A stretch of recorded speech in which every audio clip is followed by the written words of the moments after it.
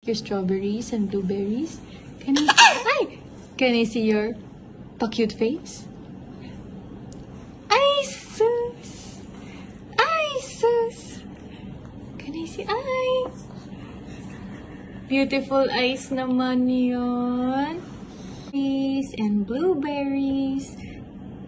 Show your pa-cute face again. Ay! Ay, sus, ay, sus. May look away pa. Ay, sus, ay, sus.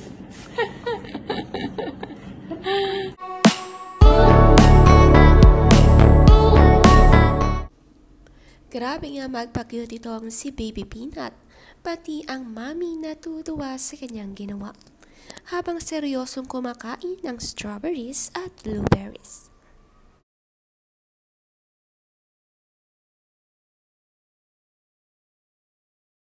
Your strawberries and blueberries.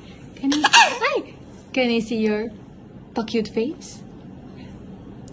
Ay, sus! Ay, sus! Can I see? Ay! Beautiful eyes naman yun. Ay, sus! Hi, everybody!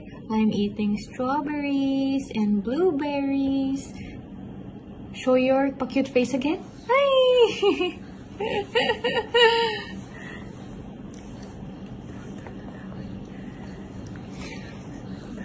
Kakapit siya sa strawberry.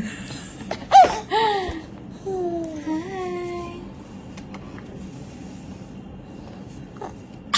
Ay, sus, ay, sus. May look away pa. Ay, sus, ay, sus. Sanay na nga mag-hi everybody itong si Baby Peanut. Kumakaway pa nga. Vlogger na rin like mama at papa. Grabe nga nakakatunaw ang pagpapacute ni Peanut.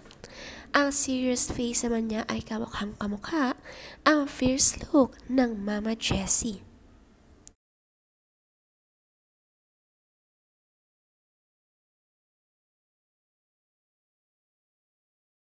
Who's this? I'm sorry. Bakit nagkaway? Kumusta ka? Bakit may gulo? Okay. Balik na pa kayo to eh. Okay. Buti nandito na kayo. Gusto kayong kausapin tungkol sa mga gagawin natin mamaya. Sequence 1, ipidiin niyo yung singer na sa tingin niyo sintonado. At saka yun. Tapos na ba kayo? Alam mo, pag hindi nakikinig, nagkakamali. Walang bulungan. Hindi na tama.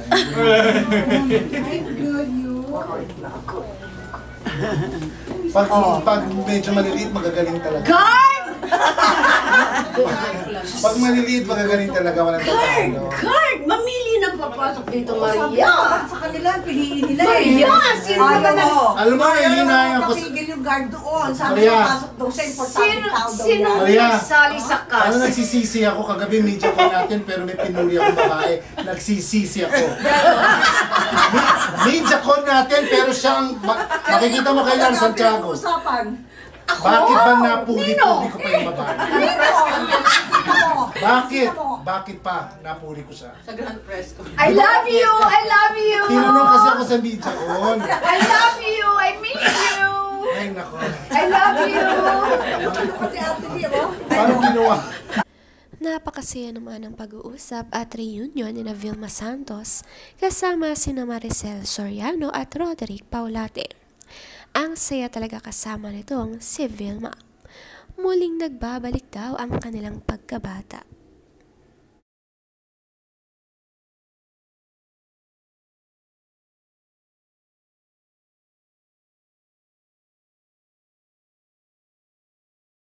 Ay, ginawa akong multo. Pinuli kita kagabi. Pinuli ba niya ako kagabi? Sinadya ko sa kailan. Ano sabi mo? Sinabi ko na hindi ko mapait, tapos alasinador ka. Tapos sabi niya, sino yung sa tingin mong pinakapintasero sa buhay mo? Sabi ko, ano kung mamimili ka pa ng iba? Number 1 ang tatalo, pintasan ako ng ikaw ngayon. Talaga? Hindi, sinabi ko to. Panoorin mo kay Nan! Oo, mahal ko to eh, mahal. Hindi, Mahal sinabi, natin. Alam mo yan. Yes. hindi, sinabi lang sa akin. Para mapanood mo, sinabi lang na ano masasabi ko na ikaw ay nakapasok sa MMFF. O tapos, ikaw hindi. Tapos ano sabi mo? Sabi ko, Diyos ko naman, huwag nyo naman kami kumpara sa kanya. Sabi ko, Okay. Hindi mapigilan ni Vilma na yakapin ang kanyang kaibigang si Maricel. Non-stop kwentuhan na naman sila. Ganito raw talaga sila tuwing magkakasama. Sabi ni Vilma sa post, "So happy to see you. Hashtag when I met you in Tokyo."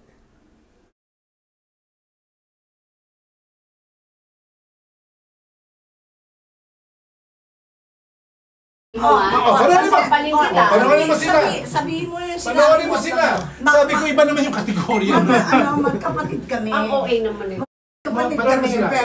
pero siya ang panganay. Hindi ba malaking insulto yun sa akin? Talaga, Sabi niya, magkapatid kayo. sabi Sabi niya, sila, kambal sila. Sabi sa akin, Kambal sila. ano masasabi mo, sabi ng press, na kambal kayo dito? Sabi ko, ayoko magsinungaling sa press, sabi ko.